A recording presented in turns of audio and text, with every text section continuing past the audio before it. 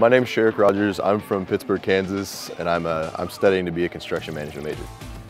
I love the hands-on part of it and being able to build something from ground up and be able to see the finished product from where it was at from the beginning.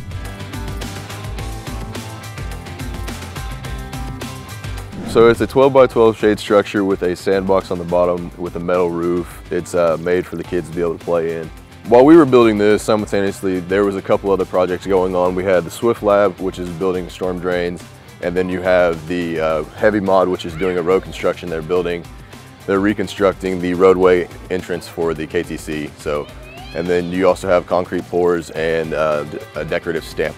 So our program is probably one of the best in the country at putting us in the field and giving us projects and things like that to do. Because even the first semester you're in construction, they put you in gen eds, but the gen eds that we're doing for construction, you're also out working. They're teaching you from day one how to go ahead and work on projects. So when you get in the field in your real life, you're not just fresh on the job site. After graduation, I already have a job lined up. I'm going to Kansas City in Overland Park. I'm working for a general contractor there called Titanbuilt Construction. I'll be a PE to start out, so I'll be a project engineer, and then I'll also be working in the field with some of the guys there to better enhance my skills for the company. My name is Sherrick. I want to be in construction, and Pitt State is helping me get there.